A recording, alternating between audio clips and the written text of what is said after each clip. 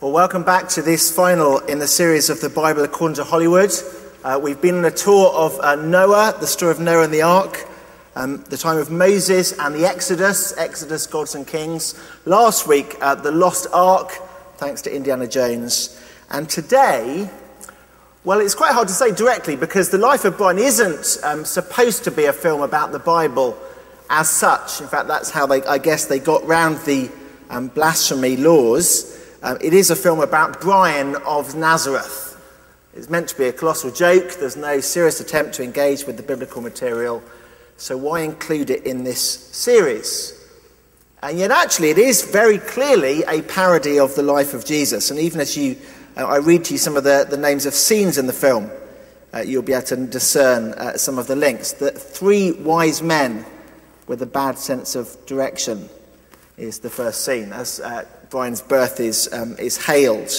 And then Brian denies messianic attributes as people attribute healing miracles to him, feeding of a crowd, and think therefore he must be the Messiah, to which his mother replies, he's not the Messiah, he's a very naughty boy, a line perhaps you remember. And then we come to Pontius Pilate, then we come to a crucifixion. And the reason the song, by the way, was so offensive, in case you're wondering, is because in the film, they are whistling along, always look on the bright side, as Brian dies on the cross. That's the answer to execution and to death. Just whistle and look on the bright side of things. The whole thing, it treats Jesus, the biblical story, life, death, and eternity, as a colossal joke. And it caused a huge stir when it was first released in 1979. It was banned in 39 different local authorities in the UK. That's extraordinary to think of now, isn't it? We're so open-minded you can't imagine almost anything being banned. But back in 1979, it was too much. They either imposed an outright ban or gave it an 18 certificate, effectively preventing the film from being shown. Some countries banned it, Ireland and Norway. Although, according to Wikipedia, the advertising made the best of this, and they advertised it in Sweden with the slogan, "So funny, it was banned in Norway." So it was a controversial film. I know, I thought that was funny as well. It was a controversial film, and maybe some of you think that banning it or disapproving of it is just typical of Christians who don't have a sense of humour.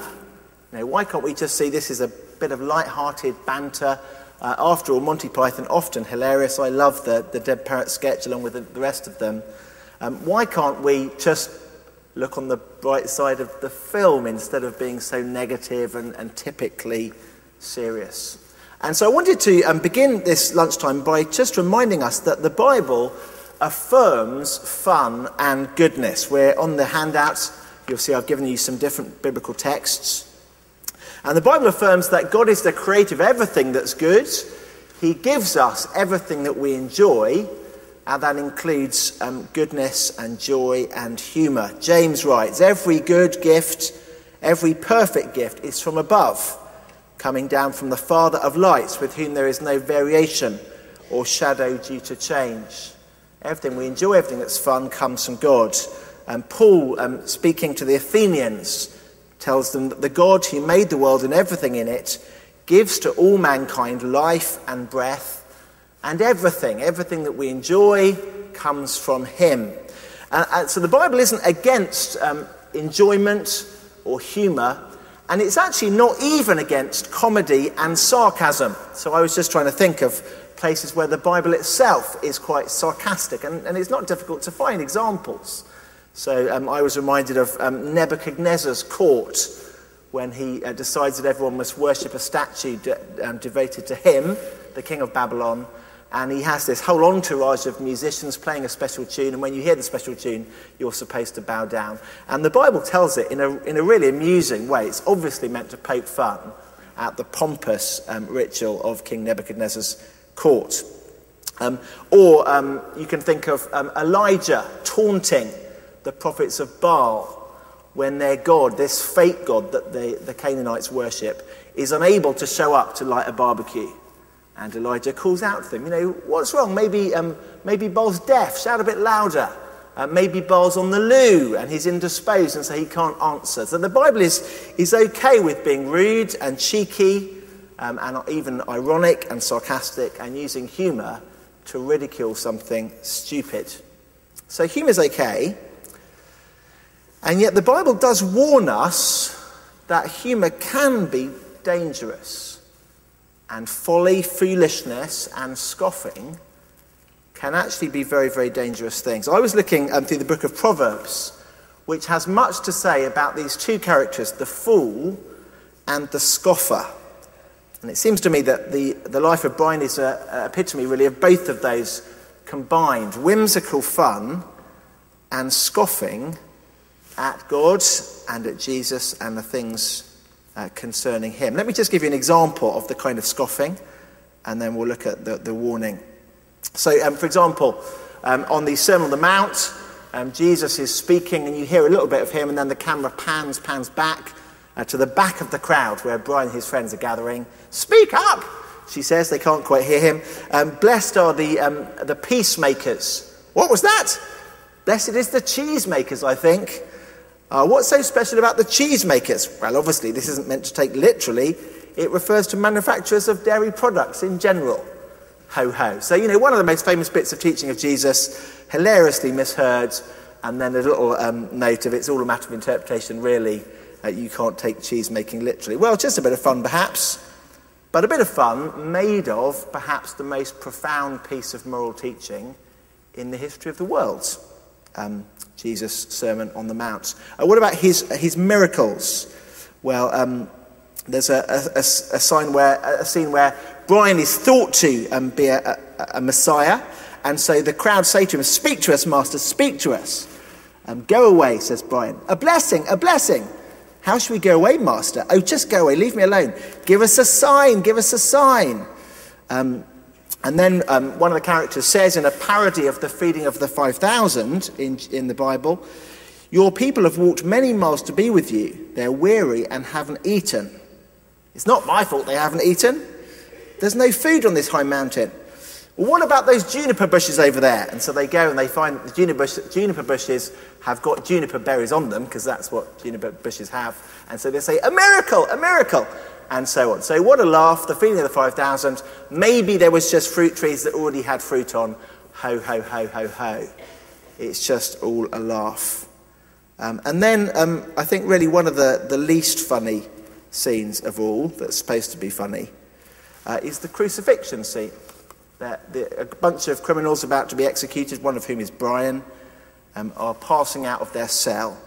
Next, crucifixion, yes. Good, out of the door, line of the left, one cross each. Next, crucifixion, yes. Out of the door, line of the left, one cross each. Next, crucifixion. Oh no, freedom. Freedom? Oh yes, freedom for me. They sort of hadn't done anything, so I could go free and live on an island somewhere. Oh, okay, that's jolly good. Well, off you go then. "No, I'm only pulling your leg. It's crucifixion, really." "Oh, ha, ha, ha, ha, ha, ha." Yeah, I think, like me, you're struggling to see the humour in that. This is scoffing, folly, about something that actually counts.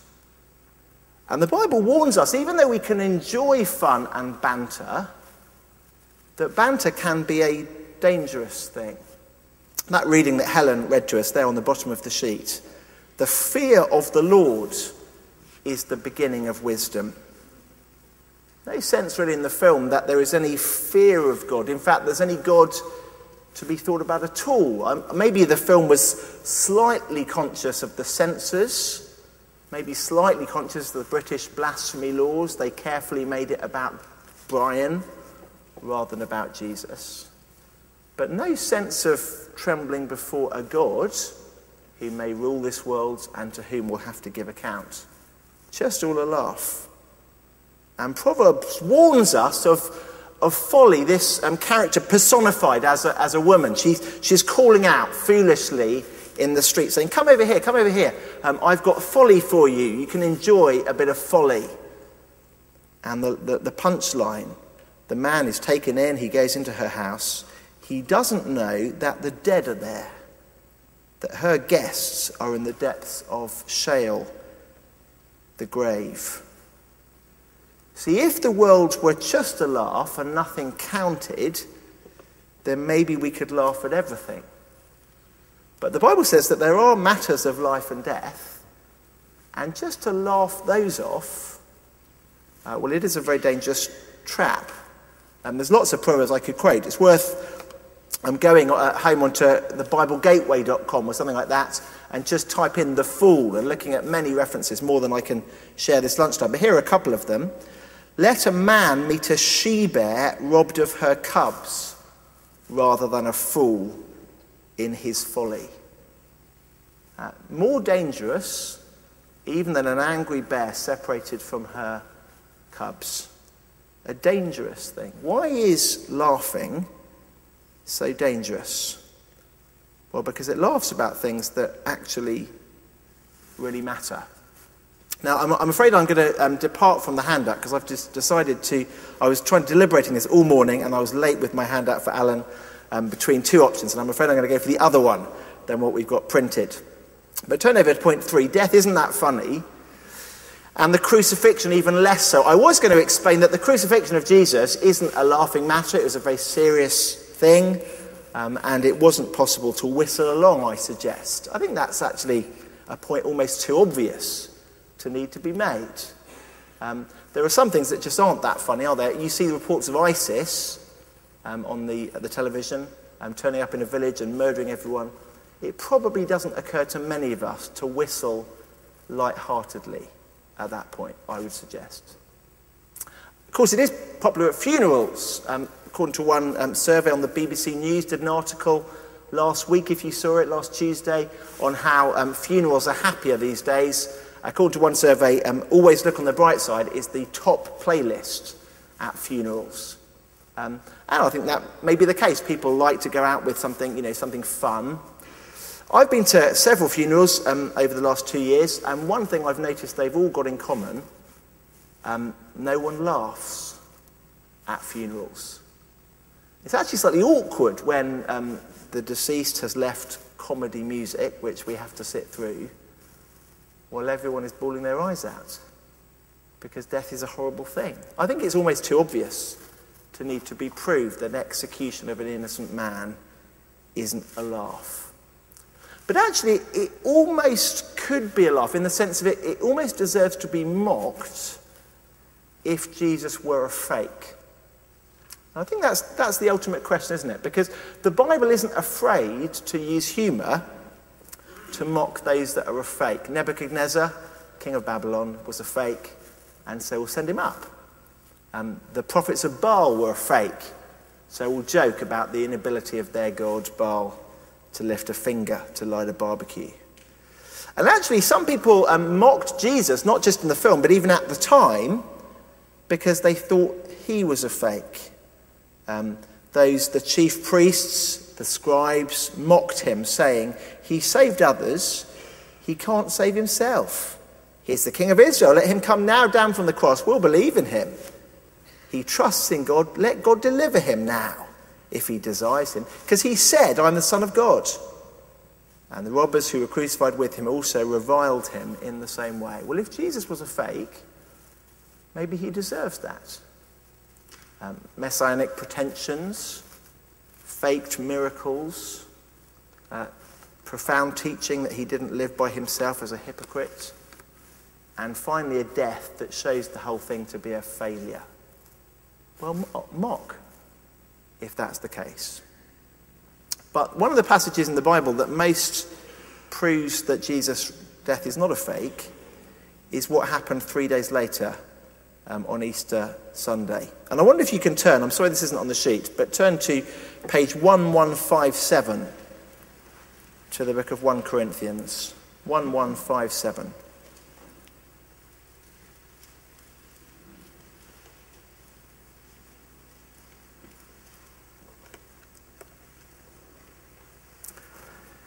And the beginning of the chapter, Paul rehearses the central truths of the Christian message. Verse 3, I delivered to you as of first importance what I received, that Christ died for our sins in accordance with the Scriptures. He was buried. He was raised on the third day in accordance with the Scriptures, and that he appeared And then he lists a whole series of resurrection appearances of Jesus, people able to testify that Jesus was alive again. Then look down at verse 12. If Christ is proclaimed as raised from the dead, how can some of you say there's no resurrection of the dead? If there's no resurrection of the dead, Christ hasn't been raised. And if Christ hasn't been raised, our preaching is in vain, and your faith is in vain. We're even found to be misrepresenting God, because we said that he raised Christ, whom he didn't raise, if the dead are not raised. Verse 17, if Christ hasn't been raised, your faith is futile. You're still in your sins. Those who've fallen asleep in Christ have perished. If in this life only we have hoped in Christ, we are all people most to be pitied. You see, if it was a fake, if Jesus died and it was a failure, if he died and it was the end, then Christianity is worth mocking.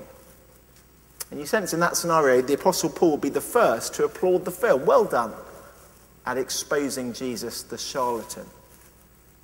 But, Paul says, Christ has been raised from the dead. And then I want you to look over to chapter 15, verse 32.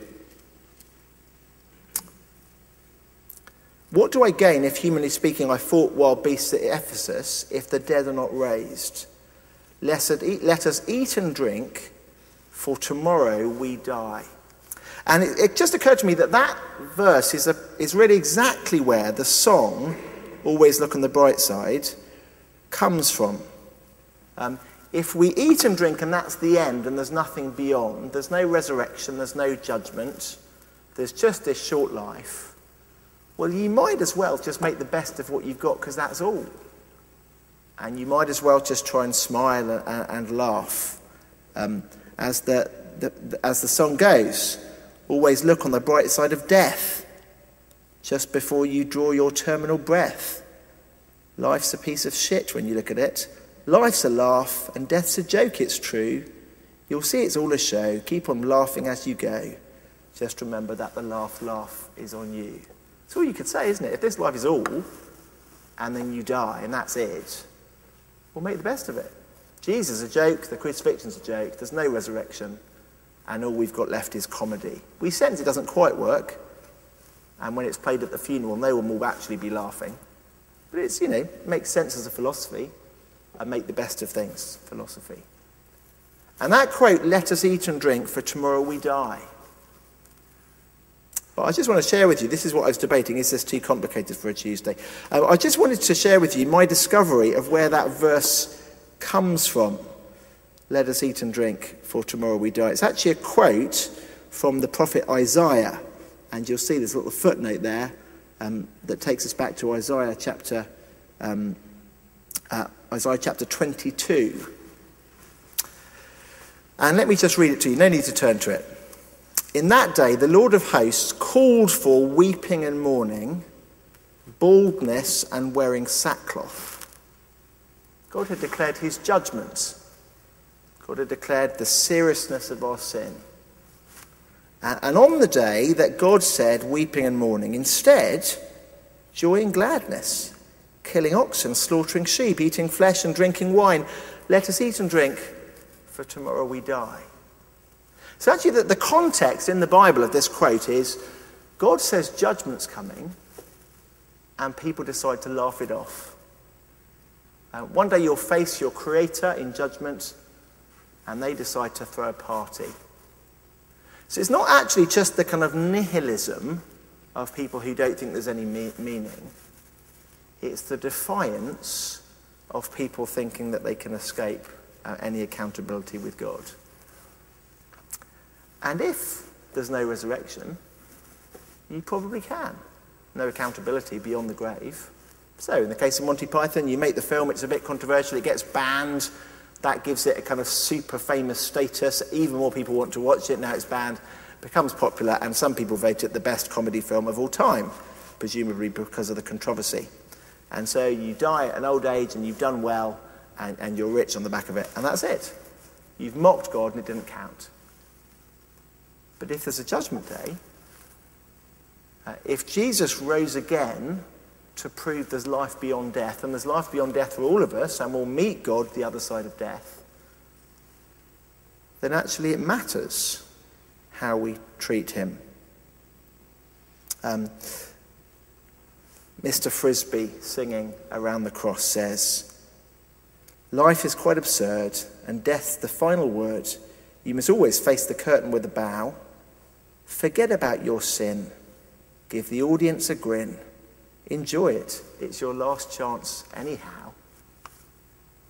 But that's not true if there's a resurrection and a judgment. Our sin does matter. The day of accounting before God very much counts. And to laugh it off, well, that's what they did in Isaiah's day. Let's throw a party. Let's pretend it's all light-hearted. Let's whistle along. And God says, beware the scoffer. Beware the fool who says, come in, enjoy some folly with me. It's all a laugh. But actually, death is in her house. Her guests are in the depths of the grave. I'm all for laughing at a funny film. Please invite me to one. But I didn't find this a particularly funny film because it laughs at things that matter.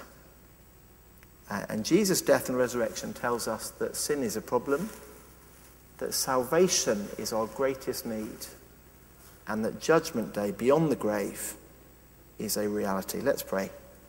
Heavenly Father, thank you for the many good things in the Bible that we can praise you for. Thank you for fun and enjoyment and happiness and even humour and sarcasm and irony.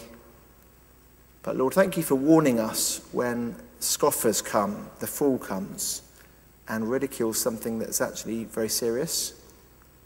Thank you for reminding us that because Jesus rose from the dead, he was not a joke. Judgment Day is not a joke.